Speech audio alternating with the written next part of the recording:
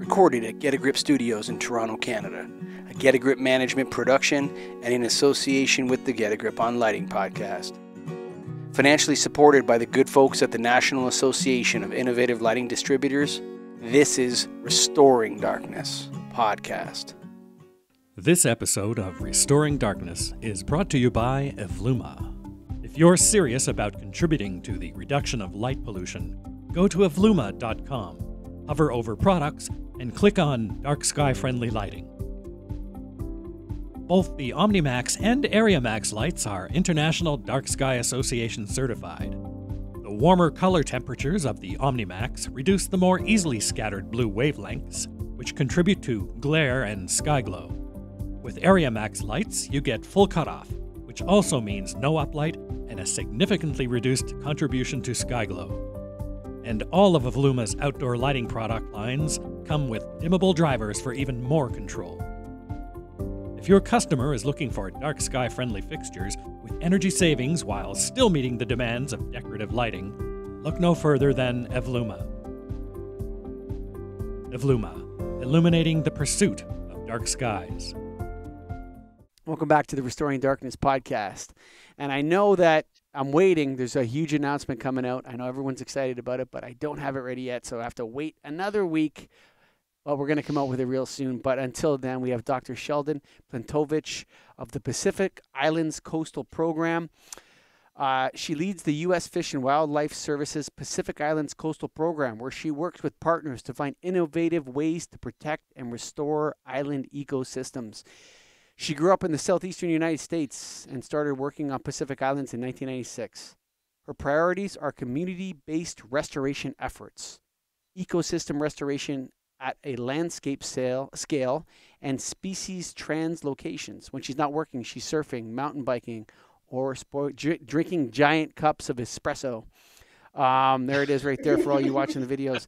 Website, fws.gov/program/coastal. I know it seems like a lot, but you know, all that stuff will be on the restoringdarkness.com website, so you can just click on that and go there real quick. But for right now, Dr. Plentovich, good to have you on the Restoring Darkness podcast. I was going to say another podcast that I do, but good to have you here.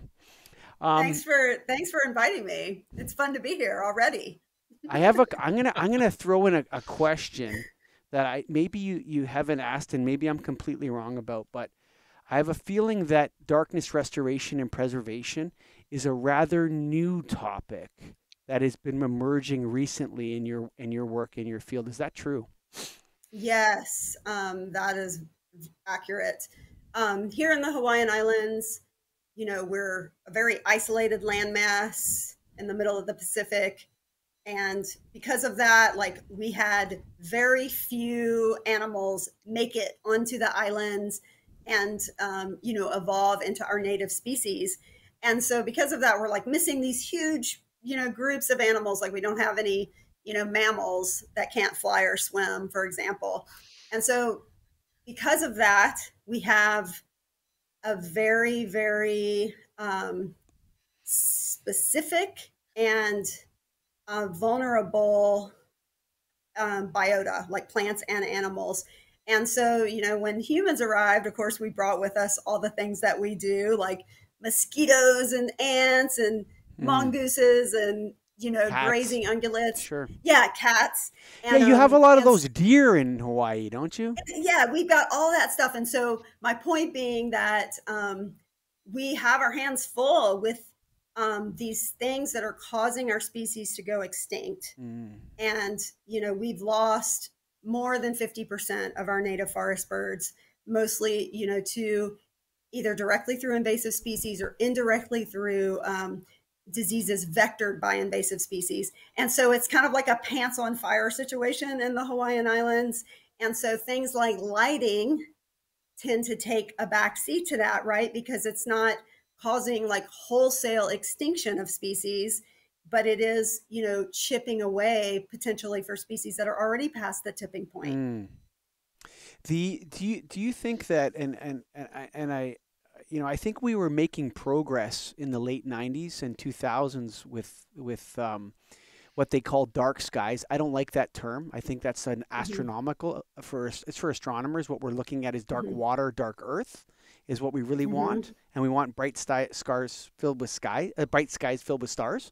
So we want it's actually the wrong term, but I feel like LEDs have taken the issue and really we used to have HPS, which was warm colored, and it wasn't so directional. And now we have these LED lights which are so bright, and they're even at 50% less energy, they're still producing massive amounts of light at a color temperature which is probably the worst. Has the adoption of LEDs on the island created more of a focus for people in your job on light pollution? Yeah, I think that for me, especially like right at this time, that's such a timely question, because our city and county is upgrading Yeah, sure. all the lights at like 48 or 49 parks around the island of Oahu, many of which are right on the beach, or I mean, it doesn't really matter if you're on the beach in Hawaii, because the seabirds, transit the island, the fledglings that often get disoriented, and we can talk about that later. But they're upgrading lights for, they're partnering with Noresco, and the lights are going to be more energy efficient. And so that's amazing. And that's, obviously what we want is more energy efficient lights. But the thing that goes unnoticed is how shockingly bright those lights are. And a park near my house was the first park to get upgraded. And now when we're out, playing pickleball or tennis at night, it's like high noon, on the courts. And I'm seeing different species of insects come in. I see the seabirds get like kind of trapped in the light, and you can see them just flying right outside the edge of the throw of the light. And that's about to happen at 48 other parks. So we're trying to work with them and come up, with ways to at least shield the lights, dim the lights, have them go off after a certain time. Well, and just before I throw it over to John here, I'm just going to comment on that word upgrade. I don't want to minimize the societal benefits of energy efficiency. Okay, I'm on board 100%, and John is the same way. Same, yeah. We believe that we need to reduce our energy consumption. The problem is that we're falling right into the Jevon paradox trap, which is, what amount of light was there? What color was it? And was it sufficient? Right? And if it was, why are we tripling it? Why are we changing the color of it? What justifies that? And what we're encountering, and John will, when we just have these discussions, is we're counting these presuppositions that, first of all, whiter light is better than yellow light. Right? And brighter is always better than not brighter. And those opposed to it must come up with all the scientific proof that the brighter and whiter is wrong, rather than the brighter and whiter providing the scientific proof about why everything should be brighter and whiter. And so like we run into these walls where the utilities will say, how dare you tell me that whiter and brighter is not better? You prove that we're wrong. And it should be the other way around, because it wasn't whiter and it wasn't brighter before. It was perfectly fine. You did this to save energy. I thought you were doing this to save energy. So why are you using too much LED energy? And why are you using it? Why are you changing the Kelvin temperature, Dr. Plentovich? And it always seems that we run up against that when we have these conversations. I'm having that same experience right now, and that just, I feel like there's something in our human brains that, if we're lighting something, we just think, brighter is better, and hey, brighter is better, and we get something that's more energy efficient. Let's just go. But there just needs to be more, clearly more effort and understanding shared with the public about the effects of that, because it can be just catastrophic. I can share stories about that. It can be just so catastrophic. And if people knew that their bright white light at a bathroom that no one uses all night was killing baby turtles, they wouldn't be down for that. Like, and so in a way, like having turtles be distracted by lights has been a benefit in the Hawaiian Islands, because everyone loves baby turtles. Like my friend calls them the gateway drug to conservation.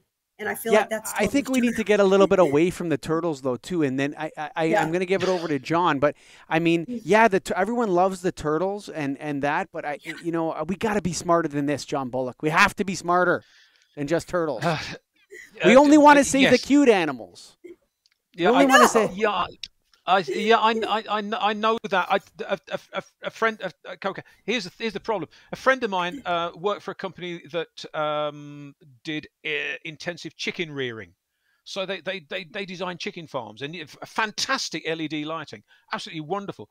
But it was intensive chicken rearing, which kind of had a bit of a dark side to it. mm-hmm. And on their website, because they thought that they were doing good environmental stuff, they put a picture of a panda, which is panda's got nothing to do. Okay, World Wildlife Fund, we get it, but I think you're sending out mixed messages here. This is not it. But we are, because we like. Okay, turtles are not fluffy, but they are small and cute. And so small and cute or big and fluffy is the sort of thing that apparently the marketeers will say that's what we need to do to get in front of people. In the meantime, in exactly the same as program that you've got going on Hawaii there, we had our latest newsletter from our council, and what do they call it? An improvement. We're going to have lighting improvements through the county, and I said to my partner, I said, what do you mean by, what do you understand by the word improvement? And she said, increase. I said, Yes. that's it. So you improve it by you increase it, and no one will argue against that, because of that disconnect. It has not been put Especially together. people from the lighting industry, and I think that's the number one problem, John. It's the lighting industry. Yeah, because at the end of the day, it's the lighting industry who's making these things, and it's the lighting industry that wants to sell it. Personally, and this is turning into a bit of a monologue. I'm sorry about this. I think it's time for a moratorium, and I think it's a UN position. Maybe, because when we look at a precious ecology, as in Hawaii, where you can say how quickly can that damage be done, and it's almost, you could do it in a season, bang, and it's gone.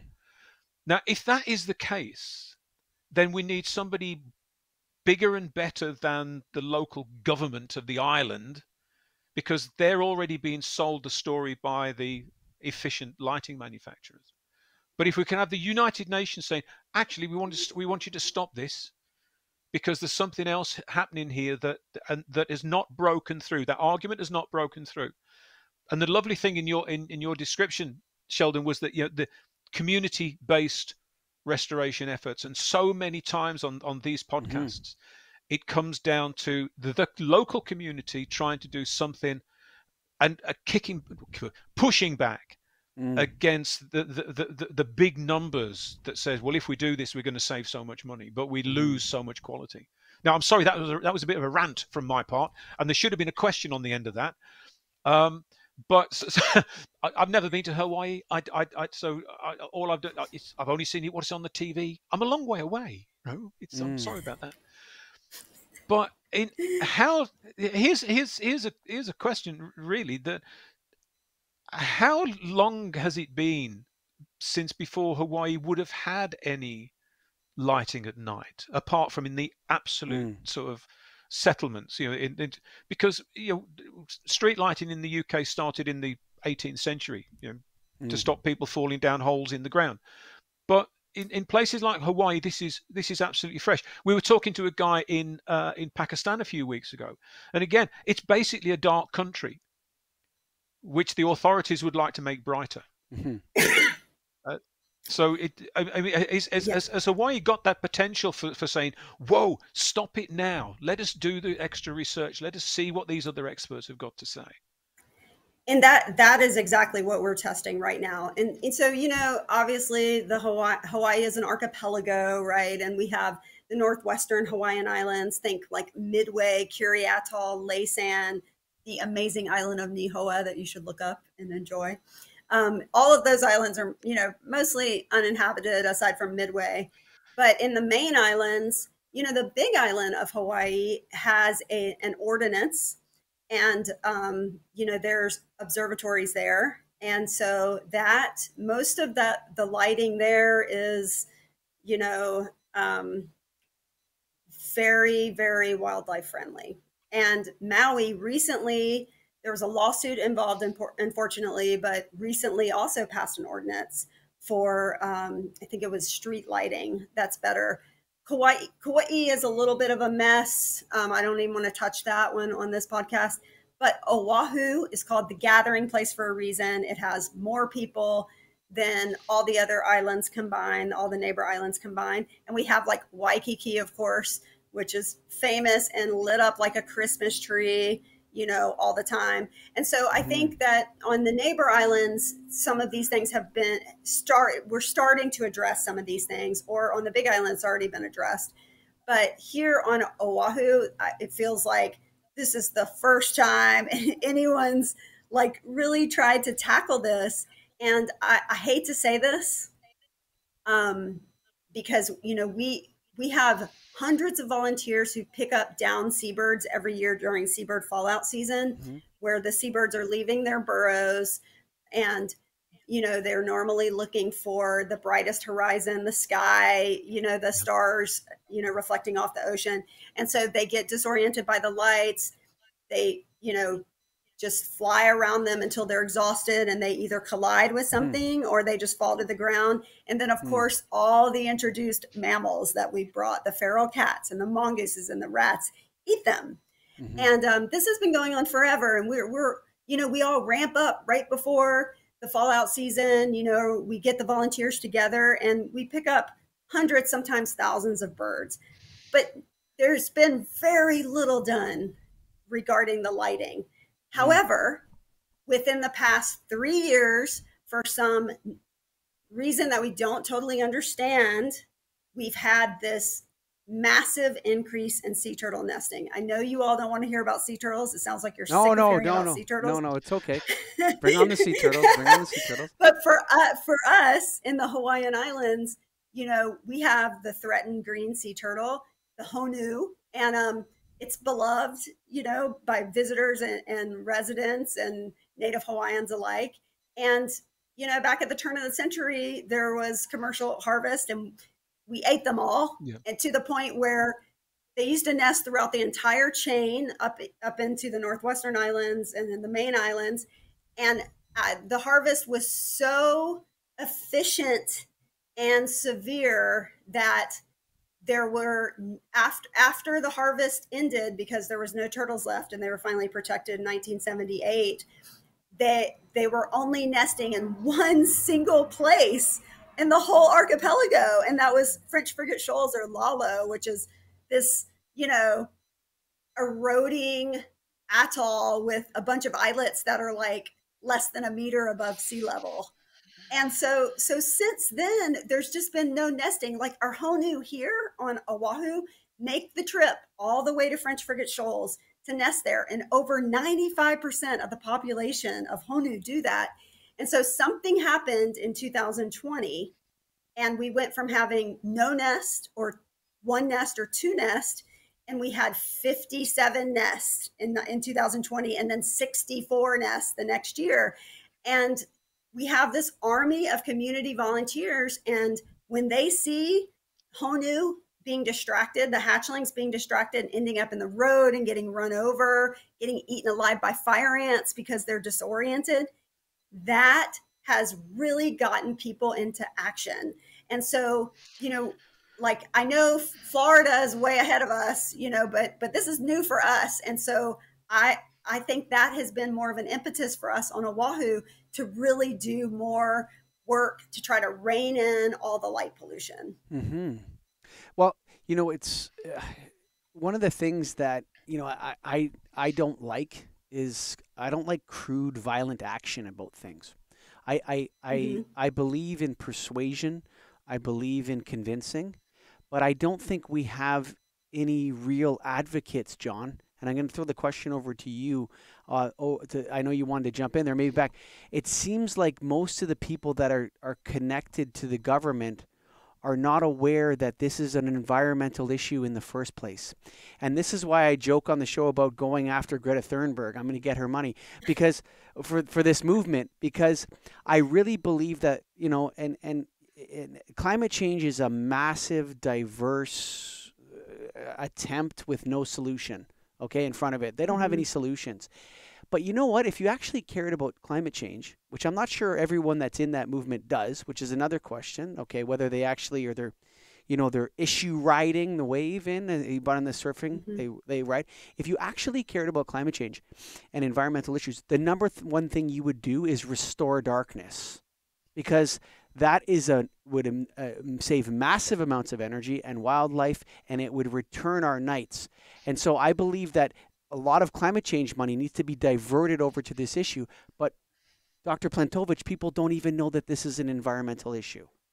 How do you? That's right. Hawaii, it has to happen on Hawaii. If it can't happen on Hawaii, I don't think it can happen anywhere. I know, right? We're small, you know, we're isolated. Like we're all about Ohana, our family here. And, you know, the truth is that like people have no clue. Like you said, people here, there's so many people who are, they come here, they buy a house, they're not aware of the native wildlife. They light their house up for security reasons, not knowing that there's plenty of ways that you can have wildlife friendly lighting and still have all the light and security that you need. Correct? Yeah, for sure. Yes. And yes. And then the other thing is there's so many people who there's no evidence there's actually no evidence that lighting your house up creates any more security at all. Like all of those presumptions, all of those things are presumptions and presuppositions that have very little evidence to prove that more light does not equal more safety. That and John will attest to this, that it's hard to find evidence to prove that, definitive evidence. Now, we can change the type of crime that happens by shining more lights on things. We can change the type of criminal behavior, but it doesn't produce less criminal behavior when you shine more lights on things. It changes some of the behavior. So, yeah, I mean, just in front of my place here, we had someone break into cars the other night. I mean, you know, parking lot that's lit up, and we had it all on film. And you know, they cover whatever, they steal the car, they cover themselves. So it just doesn't matter, right? Anyway, go ahead. I was going to say, well, yeah, you provided them with the ability to steal the car because you lit it up. If the car hadn't been lit, it would be much more difficult to steal it. But that's not a selling proposition, unfortunately. No. And we have this. Yeah, we have this. We have the knee jerk in the UK, and I think it's everywhere. That if you have violence, particularly violence at nighttime, the answer is more lighting. That's actually by precedent in the UK that your courts have determined that there hasn't been enough light. And so your system is a precedent-based system. And so this is the legal issue. Regulatory issues are in Canada is the same way. If there was a light there and you took it down, then now you've created a situation where you could be sued based on the removal of that light, right? And so we have a lot of different regulatory issues, which is why I think Hawaii is so important, and why I think people like the U.S. Fish and Wildlife Service need to adopt light pollution as an environmental issue and talk about it like it's an environmental issue, Dr. Plentovich. I think we have to take this on and do it as a show me. We've got to be able to demonstrate that there are other ways of doing it. If all the regulations that you look at all lean the same way, and here we are saying, but it's wrong. Listen, if there's a car accident caused by lighting glare, so if you're coming out of a tunnel and there's a car accident there, and the car accident was caused because the LED lights were creating too much glare, too much of a contrast between the tunnel and outside, the answer would be put more lights. That's what the answer would be. I would claim that I was stopped. I got a speeding ticket a couple of weeks back because of the glare from the oncoming traffic, because I couldn't see the speed limit sign. That's my defense. It's not a defense, but that's the truth of it. Yeah. So, but what we come back to community. From my point of view, and I think from the lighting manufacturer's point of view, there is, and Michael will say this, there is business to be done here. Yep. Because if we just let the energy managers go on, then it's a slow drift to the bottom, because you get cheaper equipment that is even more efficient, that is the even worse color. And that's the way it'll go, because that's the number they're chasing. But in terms of being able to create that environment that we can all say that actually this feels pretty good. And we are looking after the turtles, and we're looking after all the wildlife and the flora.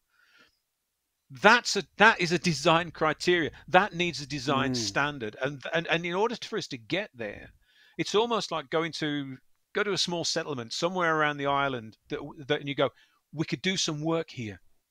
Can we do some work here? Can we get some manufacturers to give us some light fittings for free, so that we can just demonstrate what is what the art of the possible is, and in that way try and get some leverage going with the authorities. The other thing, I really liked everything you said just then, especially about just having something where you're in it and it's good for you, it feels good, and it's wildlife friendly. Like that's where we want to get. Like right now on Oahu, if you're leaving the South Shore and you're coming across, up high where it's pitch black, there's hardly anything up there, and then you start coming down towards Haleiwa, which is where I live.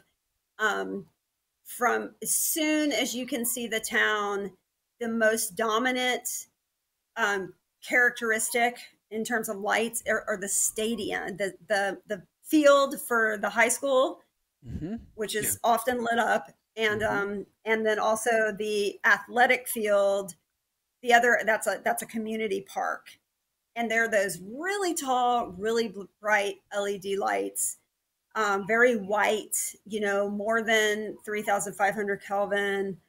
We've measured them, and those are really hard to address, right? Because you don't want students to not, be able to have football practice or whatever. But it seems like there would be a way to, those lights are on timers, but that's one of the challenges for us, right? Because when you were talking, I was thinking, we could do that in Haleiwa where I live. Like I could go around. There's not that many offensive lights other than the parks and the school, and I bet we could do that here, with the exception of those giant fields. And I don't know what the solution is. There's a big movement in the fields. Yeah, the first is that they don't need to be on all night. It's good for us to turn them off. So when you're playing a game, nobody has a problem with the game that's going on, but turn them off after the game is over. Totally. You see stadiums lit up all night long all over America, and I'm sure it's no different in Hawaii. There's no reason for that stadium lights to be on. And it goes against the number one principle that everyone loves, which is the societal benefits of energy efficiency, right? So let's get these things under control. That's a very simple thing. But when you're talking about these small islands, I was just I told you guys I separated my shoulder in Mexico. I was actually on Isla Mujeres, which is an island off the coast of Cancun. And there's probably, I was kind of counting them when I was there, there's probably about 700 streetlights on the island. And maybe I would say that there's maybe 4 major hotels that are kind of small by Cancun or Florida standards, but they're on an island, so they're a bit big. If you gave me like $6 million, I could turn Isla Mujeres into a dark sky paradise. Okay? It's not that, and it could be an example. Like labor included, everything, beautifully well-lit roads, everything. We'd do it all perfect. And so these island examples are the best places because they're sealed off. The earth is round, right? Well, that's up for debate. Now, apparently the earth is flat, but we know that the earth is round so that you actually lose the light pollution as you move away from the mainland, right? You actually have darker skies, right? So out in Hawaii, if you actually fixed Hawaii, you could show people that, hey, it costs this much per mile of road or whatever it is. And we also got the residents on board, and we told them that their conspicuous consumption lights lighting up their home are not for security. They're actually for consumption. You want to light your house up. And actually, we're going to change that behavior by shaming people that do that. Not by that's very simple. You could do that with an anonymous letter campaign, actually, on the island, where you sent people. Michael's a great fan of anonymous letters. Oh, anonymous letters are so powerful. Yeah, okay. He doesn't believe me, but they actually are, right? But I mean, people are not lighting their houses up for security. That's a lie. They're lighting them up because they want everybody to see their big house in Oahu lit up. I hate to say that, but that's the truth. It doesn't help. Yeah. So one thing that we have done, the letters made me think of it, are, when we started finding, sorry to bring the sea turtles up again. Sea turtles, yeah, it's okay. Bring up the sea turtles. For us, it's new. We're like a kid in a candy shop. We're like, ooh, we have nests. But when we started finding them in 2020, and we started to get a handle on the effects of lighting, one thing we were really shocked about is we had 5 nests that were in a national wildlife refuge that's really dark, the whole refuge, thousands of acres. But we had those 5 nests, all were disoriented. We could see the hatchling tracks going Malka or inland. And so we went out there at night and we could see up by the wind farm that's like 6 miles away, there was one white crane light.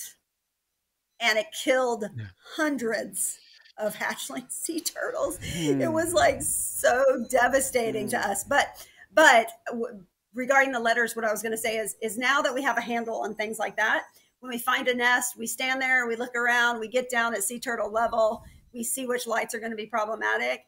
And then we do write letters, through not Fish and Wildlife Service, but with the nonprofit agencies I work with, like our nonprofit organizations I work with, like Malama Ina Honu. We'll go ahead and we'll write a letter. We'll say, you're so lucky your house is near a sea turtle nest. If you want to malama or care for it, this is what you can do. And we have seen the community come out in droves to do that. So, but I don't want to have to send a letter to every terrible, like offensive light around a sea turtle nest. I don't have time for that. Like our team doesn't have time for that. And so it's a little crazy making that we don't have a more holistic approach right now. Which is what we have to aim for, of course. Well, we have and hope. This is a movement. This is a movement. Yeah. Okay. That's what this is. And it's disparate. Yes. Let me get this point. It's disparate right now. It's a disparate movement. It is. Okay. And so you have all sorts of different reasons why people are doing it. The original basis of this movement is astronomy. Okay. And so that's the International Dark Sky Association. It's a group of astronomers, okay, that want to look at the stars. But this movement has so many more aspects to it, which I think are far more important than looking through a telescope. I think people should be able to see the stars without a telescope, okay, which is how most of us would want to interact with stars in the first place. I hate to say this, but staring through a telescope is not that exciting. I've done it many times. Yeah. Okay. It's much nicer to lie on a dock or on a hill and look at a beautiful, endless sky of stars from horizon to horizon. That is far more moving and spiritual than, that's one of the moons of Jupiter? That little dot in there? Yeah, that little dot in there, that's a moon of Jupiter. Wow, that's cool. But the stars are so much nicer just without knowing that little dot in the middle of your telescope is a star. So we have to get away from the astronomy aspect of this, and we have to turn it into an environmental issue. And it's the world's most solvable environmental issue, Sheldon. I'm interested in 2020 because a lot of us had a very interesting 2020 just staring at our walls. That's right. So I'm guessing that you had no flights, there was no aircraft coming in, there was no boats, very little activity going on out. And right before the season started, there was a ban on people going to the beach. So even residents weren't on the beach at the beginning of sea turtle season that year. I'm reading a book called Islands of Abandonment, which is about post-human activity, and it's when nature strikes back. So basically, you stop doing things, and how quickly things change, and the speed of change is absolutely extraordinary. And the author was talking about, during the Second World War in the North Sea between the UK and Europe, there was very, very little traffic because the fishermen couldn't go out. There was no merchant. And the cod stocks, the fishing stocks in that stretch of water exploded over that 5 years. And when you then say in one single year, you go from we didn't have any sea turtles, And then all of a sudden we've got a lot of sea turtles, and all we did was nothing at all. And that's, and you go, all right, so what? Well, there's a clue in that. Mm-hmm. There's a I agree clue with that. in how we move forward, and that is that, you know, the world. But part of that is to acknowledge that we are part of nature. We are part of the living world. We are not the living world. We are not the keepers of the living world, and we have to sort of take and share and open things up a little bit, which is not an easy argument at all. But the truth is that and of course we've got the other issue in all of that is that it's a food crisis issue now, because we're losing pollinators, we're losing insects at an astounding rate. 90% of insects suddenly disappearing. And if we do not do something about this, and this becomes wave this United Nations flag again, we're destroying the ability to grow food for ourselves. And and maybe these are the kind of messages that we need to be taking onto. Yeah, if an island, I'm sure that Hawaii cannot feed itself. I'm absolutely sure of that. You rely upon the ships and the aircraft, but the ability to be able to say we can be more robust in the way that we look after ourselves. And to do that, we have to look after the insects, because without the insects, we can do nothing at all. Sorry, got a Michael. lot to no, I just want to make sure you had a lot of points. I saw you wanted to jump in. I want you to comment first on the rewilding, Dr. Plentovich, about this idea of how that happened in 2020, and then go wherever you want after that. But I saw you were really interested in when he talked about the rewilding. There were so many good points. I'm bringing you back to that to start for me, if you can, if you don't mind. Yeah. Sure. So that was our initial thought in 2020. I'm putting the timeline together right now for the manuscript we're working on for this. And there's a couple of things that happened. So at the end of the 2019 season in October, their main nesting island at French Frigate Shoals, or Lalo, way in the Northwest, was completely destroyed by Hurricane Walaka. And so turtles were not able to nest on that island. There's a couple of other very small ephemeral islets up there. And then there's Turn Island, which is just full of entanglement hazards and things left by the military and the Coast Guard. And I won't get into that. But so that was a big problem for the sea turtles. You know, sea turtles don't nest every year. So not every turtle would have gone up there and found that the island was gone, you know, and it was at the end of the season. So we don't expect that the turtles knew. And even if they knew, turtles are very site faithful. They return to the areas where they were born. So you probably wouldn't expect them to go find other places to nest that quickly. So that's one thing that happened. The other thing that happened is, you know, about 40 years ago, someone brought a bunch of hatchling sea turtles from French Frigate Shoals to Oahu and let them grow to be about a year old, and then started releasing them. And then they started releasing offspring from captive turtles there. So it's about the right time for those turtles also to have reached maturity. So this is completely confounded as to what's happening. And I would love any insight you all have, because you're both obviously, you know, you picked up on that like straight away. So that's 2020, you know, and then by 2021, there were a lot of people back on the beach. There weren't a lot of tourists coming, but there were all of us folks that are residents. We were all over the beaches in 2021, and we had even more nests. And then last year, all the tourists were back. And last year, our nests went down from 60 something in 21 to 31, which is still way more than nothing. Sure. But so it's weird. It's hard to know what's happening, right? Like most problems are a mixture of frailties, and most successes combine into a whole bunch of different things, as you so eloquently laid out there. That if we start investigating these things, sometimes Mr. Antinatalist John Bullock is not always right, John. About it's not always. Sometimes there are other factors involved, but what I find interesting, what I think would be super powerful for us humans, and I want to throw this at you, Sheldon, just as a talking point maybe, is if we returned to being not a nocturnal species, if we just returned to living as diurnal species and allowing the night to be the night, and if we could do that, I think that would be so powerful as an environmental, a benefit to the environment. So people, you don't need to light up Waikiki Beach all night long because everyone went home and went to bed. And I'm not saying that hospitals should be shut down and ambulances. Obviously, we need our critical infrastructure. But Walmart is not critical at 11 o'clock at night. And you know what I'm saying? We don't need the McDonald's drive-through. And so if we return to being a diurnal species, I hate to, it sounds so weird to say that, because we're not anymore. We're not a diurnal species anymore. But we were very recently. If we return to that, do you think that would solve a lot of these issues that that we have environmentally and with wildlife? Our kind of the way we live is against wildlife. Would it solve that? Can I just tap something on the back of that? Can I just? To what extent are you seeing ecotourism in the islands?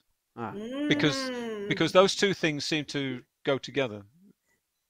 Very good question. Okay, I'm going to answer that last question first. So one of the things that came out of not having tourists around for 2 years in the Hawaiian Islands because of COVID was this realization by people who lived here that tourism was not benefiting Hawaii in any way. In fact, it was the opposite. They're harassing wildlife. They're doing things that are illegal all the time. There's commercial activities that are beach parks. So that displaces local residents from, being able to go surf at one of their favorite surf breaks because there's 20 people taking a lesson. And so there has been a push in this last year for more environmentally, socially responsible tourism here. And so we're just starting to see a little bit of it. I did mention we do a lot of community-based work all over the Pacific Islands, but especially here on Oahu. And we have seen for the first time large groups of people coming from the mainland, the continent, and they are partaking in these days where we're going out and we're planting like 500 native plants or something, to reestablish some species diversity in a coastal area. And so we are seeing a little bit more of that, but it is a tiny, tiny amount. And as someone who lives in one of the most popular tourist locations here in Haleiwa, it is, it is really heartbreaking to watch every day. Like in front of my house, people walking on the reef, people can't not try to put their baby on top of a basking sea turtle. They have to take a picture of themselves right next to a basking honu.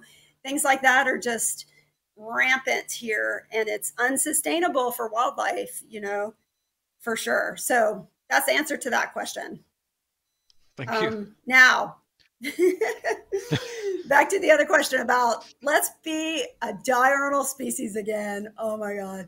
That's like a dream, right? And I like that you bring it up because it's like, say what you want, ask, go ahead and just say what would be the most beneficial. It's just like saying reducing human population, would be amazing also, right? Like having people have control over their reproduction so that they didn't have to have a bunch of babies, if you're living in another country in the world beside the U.S. or Europe or whatever. But I do think that would solve a lot of problems, and I think one thing that's important is the light at night, we can think of it as a form of habitat loss, for animals, yes. right? Yes. And I think that concept is not something that people think about or understand or have. It's not taught, in any of my millions of classes I went through in school. I think that's something that needs to be brought to the forefront. It's like having an area that was destroyed by fire or having an area that was developed. It's habitat loss. And I think some of those things like that, if we can share those nuggets with the public and have messages that are really relatable and easy to understand, I think that will help. But you're right, it is a movement. It is disparate at this point. There's little patches of us. We're just getting ramped up here in the Hawaiian Islands. We're ready to make some changes, here on Oahu. But like I said, the Big Island has already done that. You go over there, you see the Milky Way. You get to tap into that awe that is innate in all of us humans when we look up at the sky and we see the Milky Way, and we're just in awe of that. You don't see that on Oahu, especially, on the South Shore where Waikiki is. The diurnal thing, I think in my mind, with the image of someone putting their diapered baby on a turtle. Look, I have 4 kids, okay? And, I had my children quite young, and, I was, and I was always aware that, my wife and I were always aware that not everybody wants to be around your kids, actually. And I find that when, I find like the people that are my age, I'm 45 now, maybe 35 to 45 that have kids, they think that they should be able to continue behaving the way they were when they were younger, but now they just have a kid with them. Right. So and it's annoying. It's one thing on a plane. I guess we all have to travel. But when I go to a restaurant, like I never brought my kids, probably because I couldn't afford it at the time, but I never brought my kids to super nice restaurants to sit on my knee and cry while you're trying to have your nice dinner. I didn't put my kid's diapered body on a turtle when I saw it to take a picture of it. I find like there's this element that of us of a certain amount of, and I think it's a Western thing. I think it's, sort of this right to do everything and take a picture of it anytime I want, whenever I want. And that idea of, going back to being a diurnal species, it's like living authentically to what you are. Let the turtle be, man. It doesn't want your diapered baby on its back, okay? No. It doesn't want your diapered baby on its back. And I like these rules. Like in Mexico, you can go snorkeling, but you have to wear a life jacket. And you can only snorkel in the area where the boys are, because there's no chance of you touching the coral there. And then everyone can enjoy it after. I really appreciate those kinds of things. And I think we need to enforce laws on people, especially foreigners that go to foreign countries and think they can do whatever they want. I think those people should be charged by the police. We told you not to step in the coral, and you stupid Canadian, we wrote it in English for you in a Spanish-speaking country, and you still did it. No, I'm serious. It's ridiculous to me. It's actually, true. It's totally true. Am I fantasizing on this one, or is it?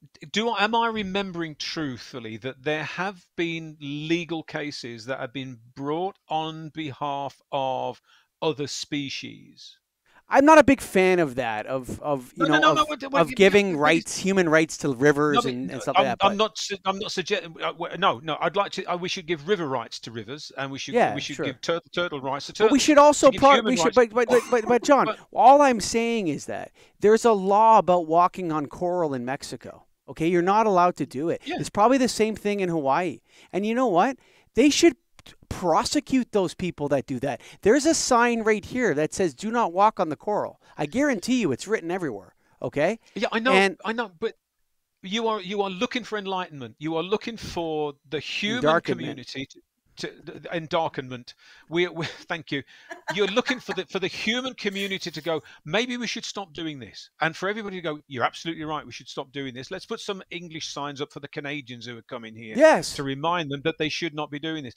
But to get to that place sometimes, and you use the word advocacy right at the start of this conversation, perhaps we need that advocacy to take a formal position and to say, what we are currently doing on this island, in this world, what we're currently doing on this island is that we are destroying a species, and that cannot hold.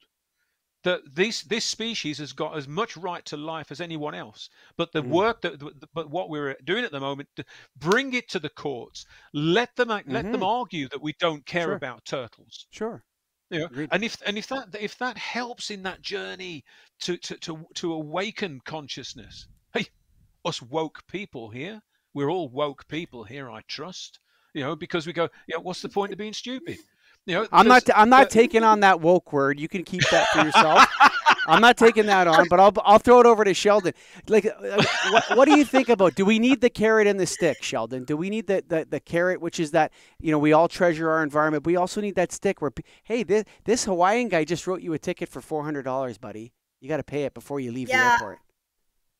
I mean, here's my perspective from Pacific Islands. Here we have tons of super rich people that come from other countries or from, you know, the continental U.S., buy up land, buy houses, do illegal vacation rentals, have tons of money, and displace residents and Native Hawaiians who are living and working in the community and pushing people into homelessness, right? And so we have so much homelessness, just even around like my house right now, so much. And I think that for people who are worried about where their next meal is coming from, people who don't know where they're going to sleep, you know, in combination with people who think that they can do whatever they want because they have money. I just think that it's impossible to not use the stick at some point. And so for us here in the Hawaiian Islands, the stick is often doe care. So it's our DLNR conservation officers that are chronically underfunded and are getting, you know, I'd guess 1,000 reports a day of people doing, you know, camping illegally, illegal nets, harassing wildlife, walking on the reef. And so the only time that they're able to respond is if it's, you know, one of their priorities, which typically is endangered species. That's a priority, and some other things. But that was one of the discussions that I mentioned when we all saw what it was like without tourists, and then the tourists come back and we see all this poor behavior again. We're like, why don't we use some of this money that these tourists are spending and put it into doe care, put it into, you know, ways. I think your doe care could be self-funding. I don't think it needs any more money. Totally, yeah. I think what you need is listen, in Toronto, here in Toronto, okay, they separated years ago, they separated parking enforcement from policing, okay? And I also believe, if you look at the United States, that cars and cops equals people getting killed in the United States for some reason. I would say it's like a huge percentage of police violence involves cars. Someone's in a car, cop comes up to them. So why don't we stop not pulling over people for speeding, but random, like these sorts of things, okay? So separate. So now you have a wonderful job where I'm sure there's tons of people in Hawaii that don't have a job or would like a job for the government, where you get a pension and you get health care and you get all these wonderful things. And what you do is you walk around the beach and you hand out tickets to people that are not behaving correctly. Okay, and you know what? Well, we'll pay you a commission. Actually, you don't even have to get paid. You can have 10%, and I'm sure that there's tons of people that would walk around and say, "See that sign? It says no turtle nest. There's no exceptions." And you know what? We don't have to teach you to be not ignorant of our laws before you get here. This is how we teach you, and you can't get on a plane in Hawaii now anymore because I have your driver's license without paying this $600. Oh, $600 is too much? You just flew to Hawaii, sucker. You got the $600. Get your American Express out. I'm not kidding you. There's no enforcement. The environmental laws in Ontario, they're a complete joke. There's absolutely tons of regulation with zero enforcement. Zero enforcement. Wow. And you know what? We need to enforce these things. and hit these tourists with their selfies and all. I mean, look I'm a tourist. I was just a tourist last week, okay? Just last week, and I broke my shoulder. But you know what? I mean, there should be people that say, sorry, man, you just flew to Mexico. You can't get on a plane now in Mexico unless you pay this $1,000 US for your environmental damage that you did that, now we got to pay to fix it up. It would change. You need the carrot and the stick, Sheldon. The carrot and the stick. I agree. And to hear that there's like no environmental enforcement in Ontario surprises me for some reason. Tell me more about that. Well, I mean, the first of all, the Ministry of the Environment, you can't even get them on the phone. So, for example, that's how it is here. Like you can call the police department, and a police officer will answer you. And you could say, like, hey, there's a crime going on over there. They'll tell you to call 911, and someone will answer you, and they'll send a police cruiser over there. You call the Ministry of the Environment and tell them that somebody is dumping PCB ballast in the landfill over there. No one will respond to that. You'll never be able to get anybody. God. I mean, yeah. Oh, yeah, for sure. This is just like Hawaii. Try it. It's the same. Well, listen, I'm going to tell you, I know that, a lot of America is broken up into Democrats and Republicans. This is a non-political issue, darkness restoration. It doesn't belong to any political party. Okay, I'm going to say it right now. The hunters and the trappers can lay down with the environmentalists, and we can all get together and fix this. But my issue with this is that there's a lot of people who talk a lot about environmental issues on one particular side of the spectrum, but do nothing about it, okay, except talk. All right? And what I want is clean energy right now, so I can use as much of it as I want. And I want a beautiful sky filled with stars. And I want that every night because that's my human heritage. And that's my right as a human. And I want to pass that on to my children, actually. And I need you, Ministry of the Environment, the Environmental Protection Agency of Ohio and the United States and Hawaii. I need you to start doing your job. No more, we've tried nothing and we're out of ideas. Because you already have the laws. It's the same thing when you, I could go on and on, I'm beefing here, but it's the same thing when you go to the airport and you say, why do I have to wait in line for an hour and a half when I'm coming back to my own country? I live here. Here's my passport. Oh, no, we need to come up with a new system where we scan your iris. No, you don't. This is my passport. It says I'm Canadian. You need to open the damn gates and let me into my own country. Okay, like there's all this. No, we can't do anything because we don't have the tools. We don't have the tools. I don't buy that for 1 second, Sheldon. I think they've tried nothing and they're out of ideas, and they need new leadership in these departments because there's tons of things they could do to improve the environment of Hawaii. And sorry, there's my rant. But it's the same thing in Ontario. They're not doing anything. They don't do anything. Sorry, there. Yeah, no, I totally get it. Yeah, and. As you're saying that, a lot of those things I really agree with. And like your kind of outrage about it, like, I feel like that, sadly, like daily about a lot of different things, related to the environment here in the Hawaiian Islands. I look out of I can see out right now to the ocean. I'm lucky enough to do that. And I don't see one native plant.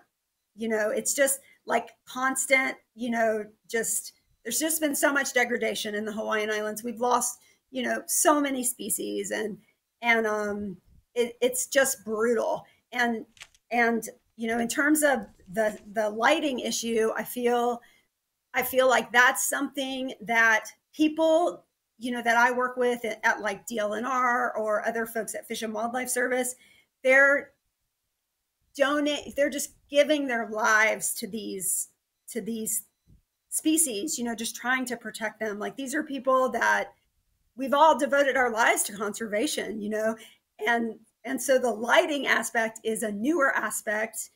And as people have become more aware of it, they are trying to do things about it, and so we're trying to hire a University of Hawaii professor who would be researching, tackling this, and potentially also someone who can work with the government to try to, establish an ordinance for this.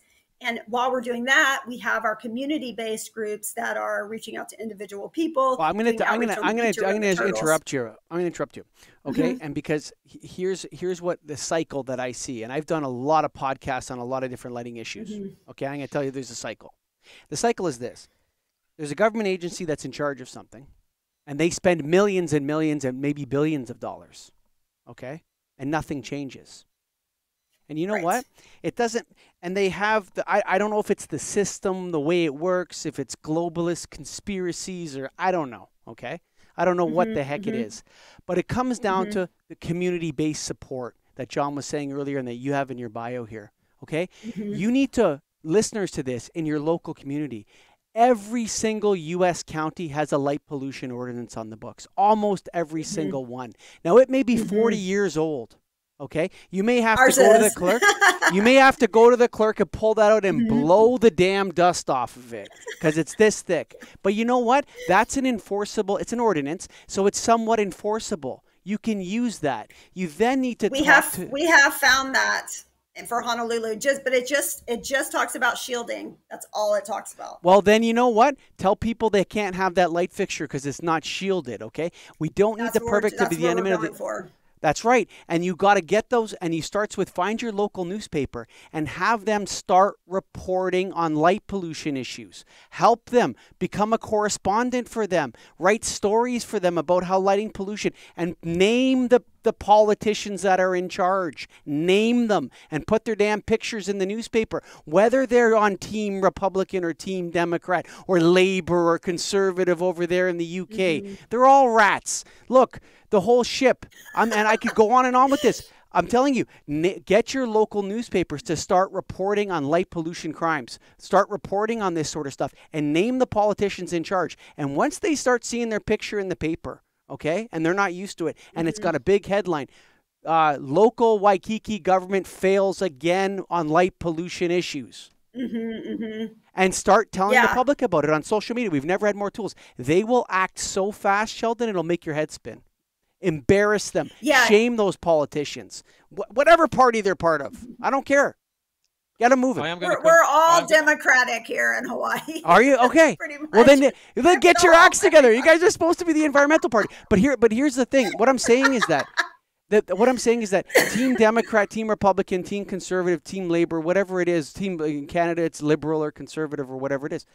All that stuff doesn't mean anything if you can't see the stars, if you don't have a beautiful environment, if you don't have clean water. I know Hawaii doesn't have clean water. Apparently, there's some clean water problems in Hawaii. It's God, let's gasoline in the water and stuff like that. Yeah. Like I was reading this article. It's like clean air, clean water, beautiful skies. Yeah. These are not a political issue at all. What we need is our politicians to enforce the regulations and ordinances they already have on the books. John Bullock. Thank you. I'm going to come right the way back to where we started because I'm just looking at the time now. Yeah. We've got to demonstrate what it needs to look like. One of the problems that we have got with politicians is that they don't understand. Why should they understand? They're professional politicians. They have got their agenda. That's why they're there. When we start talking about environmental problems and this is wrong and this is wrong and this is wrong, they can all turn around and go, yeah, but what else can you do? What else can we do? And unless we can actually turn around, we can do this. We can do this. We've made this for you so that you can see a better way of doing things. Now, if you accept that this is a better way of doing it, why can't we have this everywhere? And then you can start to build that consensus out of the, well, we never thought about that. No one ever told us we could. No one that we've spoken to has ever said we could do this. Need solutions. But you've got to have this to show them. And I think that community initiative. We have that in the Hawaiian Islands on the big island, right? Yeah, on the big island of Hawaii, that has its ordinance. But you need to translate it into wherever you are. Wherever you are, you need to be able to say, just walk down that street. See what happened down that street. Have a look at where that promenade goes along. I'm going to encourage the listeners. I'm going to encourage listeners, John, what John said. There's lots of dark sky friendly cities, Lac Megantic in Quebec. You have Flagstaff, Arizona. Those examples exist. And you sent me the one about the Moors in England. In Yorkshire. Okay. Yeah. And you have the ordinance on the books. What we need is people of courage and passion and to speak out and avoid the trap of politics. Do not buy into the divisive nature that happens in all countries where they grab you and they get you on Team Hillary Clinton or Team Boris Johnson or Team Pierre Trudeau, and now you work for their damn ego. No, get to your local community, pull those ordinances out, and let's get some lights shut off for the turtles or for yourself or for the view of the stars or whatever reason you want. and encourage your local leaders. And if they don't do it, start shaming them in the local newspapers, because that's the only way to do it, Sheldon. I'm telling you. Yeah. And you will find that there will be creative people who will come and support you. There will be lighting We've designers, already for found example. that. Yeah, we've already crack on then. Crack on. We already have some nonprofits working with us, and you know, like I said, we're sort of gaining momentum right now, and you know, we're hopefully meeting with city and county here soon to talk about their upgrades, and then we also have a meeting with Department of Transportation to talk about street lighting. Mm-hmm. So we do finally have some momentum, and like I said, this wasn't even on my radar, you know, 2 years ago, really, this lighting thing. So it is, we are like kind of reaching a critical mass here in the Hawaiian Islands, but it is nice to be able to have other examples, you know, like when we look out at the rest of the world, and it's nice to have other examples and to talk to you all who, you know, have been doing this longer than we have and have ideas. And I really appreciate all of those. Yeah, I appreciate it as well. And you know, I'll just say, we've spoken for almost over an hour. Can you believe it? Yeah. I could talk to you guys forever, but I need another double. Yeah. I could use one of those as well. You know, but you know, I think that, and we're going to get some final thoughts from you in 1 second, but you know, Hawaii would be such an amazing example. It's both big enough and small enough, and it's part of the U.S. And you know, you don't have light pollution that much around Hawaii, so you could really establish something special there. And I'd love to see it happen. Dr. Sheldon Plentovich, do you have any final comments for the Restoring Darkness listeners? Yeah, I just feel like this is something that, you know, light pollution is something that people aren't that aware of. There needs to be more outreach, more education, more action. You know, it's not going to happen as fast, or it isn't happening as fast as we want in terms of darkening the night sky or reducing artificial light from the night sky. But if we all work together, you know, and we're able to enlist the community, enlist politicians, enlist journalists, then I think we can make a difference. I think we can. And you know, John may not like my anonymous letters, but you know what? Why don't you give one a try? All you listeners out there, give one a try. I mean, you know what? Said that guy, the ostentatious guy in the mountain with the bright lights, send him an anonymous letter and tell him some concerned citizens in his neighborhood don't like his lights, and see what he does. I bet we actually tracked that person down up in the mountains and told them to turn their light off. Yeah, but what I'm saying, my suggestion, I thank you, Dr. Plentovich, but my suggestion is that anonymous drives people cuckoo for Cocoa Puffs. And so when they know that other people are watching them, and you give them one specific thing that you want them to do, and they'll be very scared not to do it because they don't know who it is. They don't know, because when it's Dr. Sheldon Plentovich, they may think, that lady, she doesn't look so tough to me. But if you send them an anonymous letter, they don't know who it is. It drives people crazy. They turn their lights off right away. Trust me, I've done it dozens and dozens of times in my rural community, and I even did it to a corporation who put their lights on a timer, and now their lights are off at 11 o'clock. So the anonymous letter is very, very effective, especially if you don't know the person. So give it a try. But listen, we can't, and I'm just going on here, but because I love this spot. We can't complain without trying anything. We can't be, I tried nothing and I'm out of ideas, folks. So check out Dr. Plentovich's social media at Sheldor of the Hill People. That's a tough one. We're going to have it on the Restoring Darkness podcast website, along with the website for fishandwildlifeservice.gov program/coastal. It'll be all there. You can click it there. For everyone else there, thanks for listening. I know this was a long one, but we had fun. Hope you enjoyed it as well. Bye for now. Look no further for dark sky-friendly products than Evluma. Since its first product launch, Evluma has carried one or more International Dark Sky Association certified models. If your customer cares about light pollution, suggest the OmniMax with shielding or the AreaMax with full cutoff to reduce uplight and glare. Evluma, illuminating the pursuit of darkness.